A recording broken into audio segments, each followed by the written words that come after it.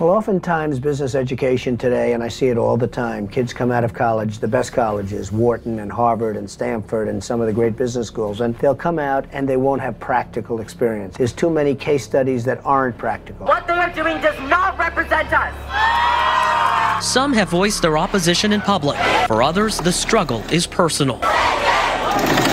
Florida lawmakers passed what opponents have called the Don't Say Gay bill. The measure would limit classroom lessons on sexual orientation and gender identity among young children. The ACLU says 15 other states are considering bills that would also address LGBTQ+ issues in school. আপনারা অনেকেই হয়তো খেয়াল করেছেন গত বেশ কয়েক বছর ধরেই পৃথিবীর সব বড় বড় মিলিয়নিয়ার বা বিলিয়নিয়াররা একটা অদ্ভুত কাজ করছে। না ওরা বই পড়তেছে অনেক বা ওরা অনেক প্লেন কিনতেছে বা জাহাজ কিনতেছে এগুলোর কথা আমি বলতেছি না। এগুলো ওরা সব সময়ই করে আসছিল, এগুলো নতুন কিছু না। যেই নতুন ব্যাপারটা ওরা সবাই করা শুরু করছে তা হলো নিজ নিজ দেশের যে ট্রেডিশনাল এডুকেশন সিস্টেম আছে সেই এডুকেশন সিস্টেমে নিজের বাচ্চাদের ওরা আর দিচ্ছে না, ওদের বাচ্চাদের পড়াশোনার সব দায়িত্ব ওরা নিজেরাই নিচ্ছে। আপনারা প্রায় সবাই পিটার থিলকে চিনেন, পৃথিবীর সবচেয়ে জনপ্রিয় ভেঞ্চার ক্যাপিটালিস্টদের একজন এবং পেপাল মাফিয়ার একজন, এবং পিটার থিলের যে ফেলোশিপ, থিল ফেলোশিপ বলে যেটাকে, ওইটার থেকে ভিটালিক বিউটারিন যে ইথেরিয়ামের ফাউন্ডার, বা ইন্ডিয়ান শার্ক রিতেশ আগারওয়াল যে ওয়ো হোটেলের ফাউন্ডার, এরকম অনেক অনেক মানুষ বের হয়ে আসছে। পিটার থিলকে বলা হয় ইন্টারনেটের খুব গুরুত্বপূর্ণ মানুষদের একজন, যে না থাকলে সিলিকন ভ্যালি হয়তো থাকতো না। পিটার থিল নিজের বাচ্চাকে নিজে পড়ায়, কোনো স্কুলে পাঠায় না। পিটার থিল একমাত্র হইলে বলা যায় তো পাগল মানুষ, নিজের বাচ্চাকে নিজে পড়ায়, বাট ব্যাপারটা একদমই তা না। গ্র্যান্ড কার্ডন নিজের বাচ্চাকে নিজে পড়ায়, ভার্জিনের রিচার্ড ব্র্যানসনকে আপনারা অনেকেই চিনেন, নিজের বাচ্চাকে নিজে পড়ায়, মেটার মার্ক জাকারবার্গকে আমরা সবাই চিনি, নিজের বাচ্চাকে নিজে পড়ায়। এবং এই লিস্ট এত বড়, খুব কম মিলিয়নিয়ার বা হাই নেটওয়ার্থ ইন্ডিভিজুয়ালি আছে যারা ট্র্যাডিশনাল স্কুল সিস্টেমের উপরে নিজেদের বাচ্চাদের ভরসা রেখেছে। 2015-16 সালের আশপাশ থেকে এই লিস্টে যুক্ত হয়েছে Elon Musk. Like you're basically downloading data and algorithms into your brain. And it's actually amazingly bad in conventional education because like it shouldn't be like this huge chore. You know, someone's standing up there kind of lecturing at people and they've done the same lecture 20 years in a row and they're not very excited about it. In fact, I think a lot of things people learn probably there's no point in learning them because they never use them in the future. Because a lot of kids are just in school kind of puzzled as to why they're there. অন্যান্য millionaire বিলিয়নিয়ারদের ক্ষেত্রে যেটা দেখা গিয়েছে যে নিজেদের বাচ্চাদের নিজেরাই পড়াচ্ছি ছোট একটা অফিসে বা নিজেদের বাসার ভিতরে আসলে হোম স্কুল করতেছি। ইলন মাস্ক ওই মডেলে যায় নাই, ও একটা স্কুলই শুরু করছে অ্যাড অ্যাস্ট্রা নামে, এবং সেই স্কুলে ইলন মাস্ক নিজের বাচ্চাদের পড়ায়, নিজের বন্ধু বান্ধবের বাচ্চাদের পড়ায়। এবং ইলন মাস্কের একটা কোম্পানি আছে আপনারা জানেন স্পেস এক্স, যেটা মহাকাশে রকেট পাঠায়, ওই স্পেস এক্সের যে এমপ্লয়িরা আছে তাদের বাচ্চা কাচ্চারাও এই অ্যাড অ্যাস্ট্রা স্কুলটায় পড়ে। প্রশ্ন হইল কেন মিলিয়নিয়ার বিলিয়নিয়াররা কেন ট্রেডিশনাল স্কুল সিস্টেমের উপর ভরসা রাখতেছেন এবং এটা থেকে আমাদের কি শেখার আছে? এই কারণগুলো আমরা বুঝবো আজকে, বাট তার আগে আজকের ভিডিওর স্পন্সরের ব্যাপারটা বলি। এই ভিডিওর স্পন্সর বায়োলজি হেটার্স। নামটা খুব অদ্ভুত, বাট এদের কাজকর্ম বেশ ইন্টারেস্টিং। আপনি যদি এই বছর বা আগামী বছর মেডিকেলে ভর্তি পরীক্ষা দিতে আগ্রহী হন তাহলে ওদের সিক্রেট ফাইলস ব্যাপারটা একটু চেক করে দেখবেন। সিক্রেট ফাইলস কি জিনিস? 111টা মেডিকেল অ্যাডমিশন স্ট্যান্ডার্ড প্রশ্নপত্রের সেট, মানে মোট 11,100 প্রশ্ন, subject, chapter, topic, model test এবং বিগত সালের প্রশ্নে ভাগ করা। ওদের ডিজিটাল ওএমআরও আছে, হার্ড কপিও আছে। আপনি মক টেস্ট দেওয়ার সাথে সাথে পরীক্ষা কেমন হলো তা তো বুঝবেনই, আপনার যে ভুলগুলো হইলো সেগুলোর এক্সপ্লেনেশনও সাথে সাথে পেয়ে যাবেন।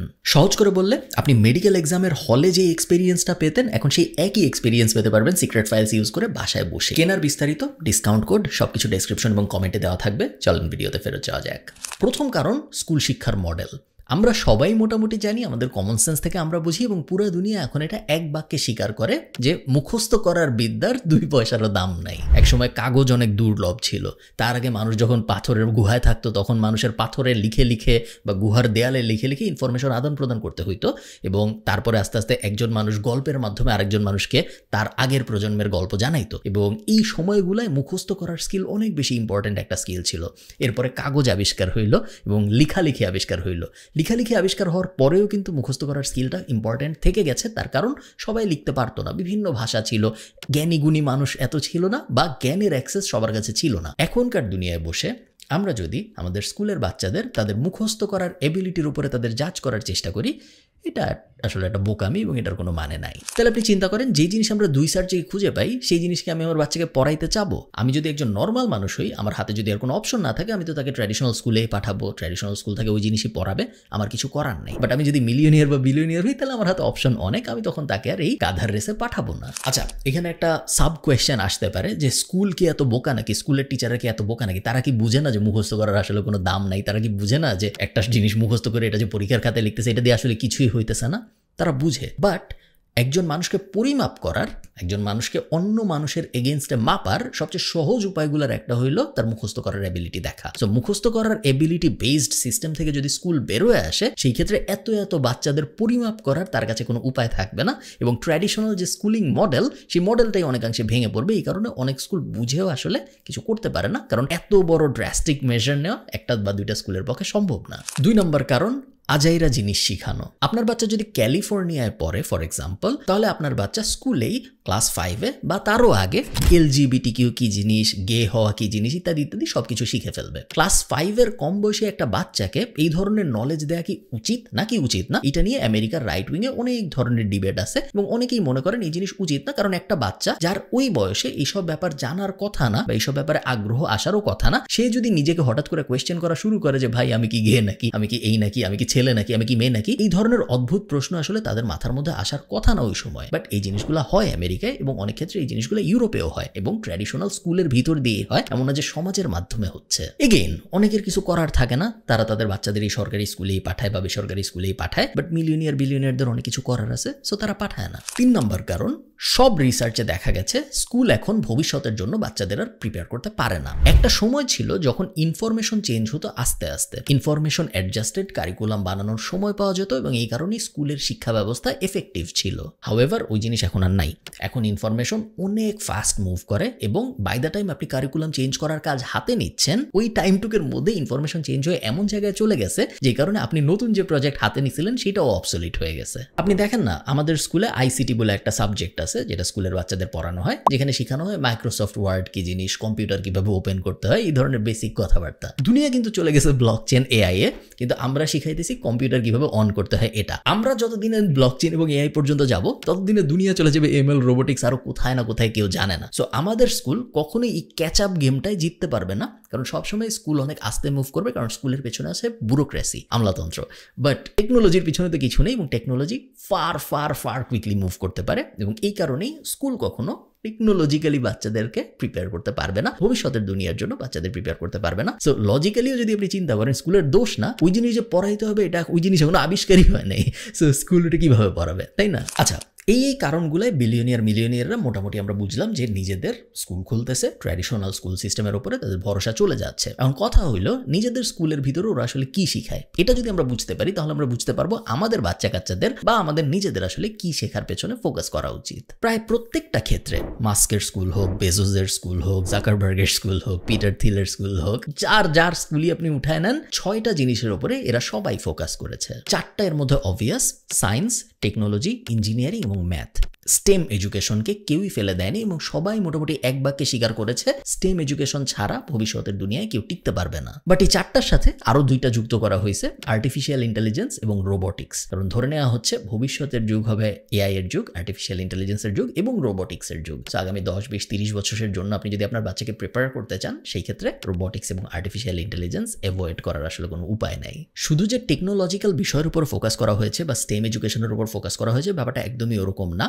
সমাজ বিজ্ঞানের উপরে কোনো ফোকাস করা হয় নাই। সো অ্যাক্রোপোলিস কবে আবিষ্কার হয়েছে, বা রোম কবে স্বাধীন হয়েছে, বা জুলিয়াস সিজার কি ছিল, এই সব ব্যাপারে বিলিয়নিয়াররা কেউই তাদের বাচ্চা কাচ্চাদের খুব একটা পড়াইতেছে না, এবং পড়ানোর প্রতি আগ্রহ দেখাচ্ছে না। তাদের ধারণা এগুলো তারা নিজেদের আগ্রহ থেকে আস্তে আস্তে শিখবে। এগুলোর ইম্পর্টেন্স কম এটা বলে নাই, বাট বলছে এগুলোর থেকেও আরো অনেক ইম্পর্টেন্ট জিনিস আছে যেগুলো আসলে শেখা আরো বেশি জরুরি। 1 নম্বর পয়েন্ট। 2nd নম্বর পয়েন্ট হলো ল্যাঙ্গুয়েজ লার্নিং এর ক্ষেত্রে প্রায় সবাই বলছে যে ইংলিশ ছাড়া অন্য কোনো ল্যাঙ্গুয়েজ শেখার আসলে কোনো জরুরি গুরুত্ব নাই, কারণ আগামী 10 বছরের মধ্যে ল্যাঙ্গুয়েজের কনভার্সন এত ইজি হয়ে যাবে বিভিন্ন টুল দিয়ে, এবং এই ট্রান্সলেশনের ফিচারগুলো এত ইজিলি অ্যাভেলেবল হয়ে যাবে সবার কাছে, যে অন্য আরেকটা ল্যাঙ্গুয়েজ শেখাটা এখন আর ওয়ার্থ ইট ইনভেস্টমেন্ট না, যেটা একসময় ছিল। একসময় অন্য আরেকটা ভাষা শিখতে পারা একটা বিশাল স্কিল ছিল।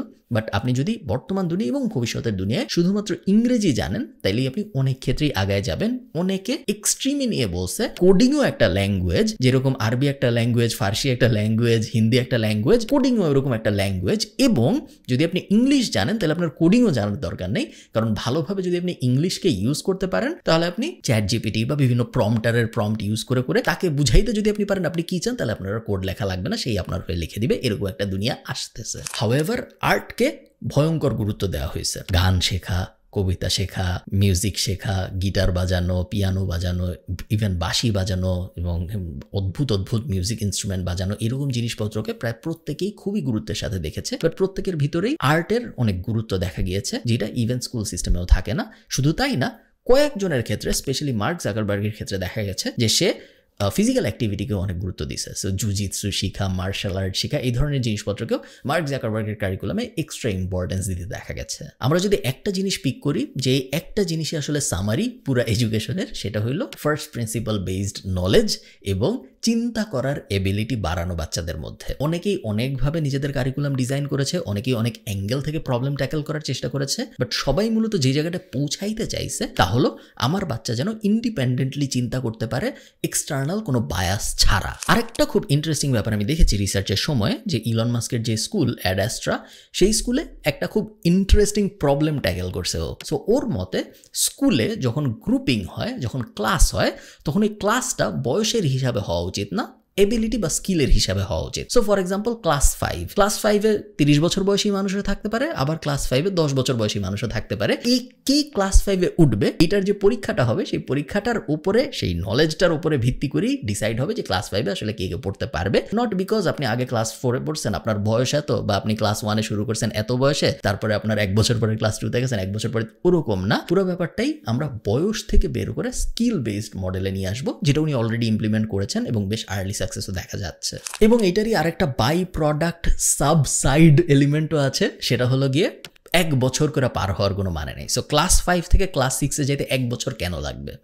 এটার কিন্তু কোনো আসলে লজিক নাই। এটা জাস্ট মনে হয়েছে যে এই জিনিসটুকু পড়াইতে মনে হয় 1 বছর লাগবে। তো সবাইকেই ওই 1 বছরের একটা ফ্রেমে আটকায় রেখে ওই একটা জিনিস শেখার আসলে কোনো মানে নাই, যেটা মাস্ক অনুধাবন করেছে। ওই কারণেই বলছে যে ক্লাস 5-এ এতটুকু জিনিস পড়ানো হবে, যখনই তোমার এটা শেষ হয়ে যাবে তুমি এই পরীক্ষা দিয়ে ক্লাস 6-এ চলে যাও। বয়সের সাথে সামঞ্জস্যের ব্যাপার নেই, সময়ের সাথে সামঞ্জস্যের ব্যাপার নেই, পুরো ব্যাপারটাই রিলেটেড হবে আপনার স্কিলের সাথে। এবং লাস্ট পয়েন্ট, কোনো মডেলেই কোনো পরীক্ষা নেই, কোনো মডেলেই কোনো পরীক্ষা রাখা হয়নি, মেজার করার উপায় রাখা হয়নি। শুধুমাত্র প্রজেক্ট বেসড লার্নিং ছাড়া এবং কোলাবোরেটিভ লার্নিং ছাড়া 5 জনের সাথে মিলে একটা প্রবলেম সলভ করব, বা আমি একা একা এই প্রজেক্টটা ট্যাকেল করার চেষ্টা করব, কোনো একটা কিছু নাই আমি এটা বানানোর চেষ্টা করব, এই ধরনের জিনিসপত্র ছাড়া কোনো পরীক্ষা যেটা তাকে নাম্বার দেওয়া হচ্ছে, এরকম জিনিসপত্রের কোনো আলামত দেখা যায়নি কোনো ধরনের মডেলেই। ভিডিওটা আমি শেষ করি একটা প্রশ্ন দিয়ে। সেই প্রশ্নটা হলো, এই প্রশ্নটা মূলত আপনারা যারা এখন পড়াশোনা করতেছেন বা আপনাদের বাচ্চা কাচ্চারা যারা পড়াশোনা করতেছেন, মূলত স্কুল এডুকেশন সিস্টেমের যাদের অ্যাক্সেস আছে তাদেরকে প্রশ্নটা আমি করছি। সেটা হলো, আপনারা এখন যা পড়তেছেন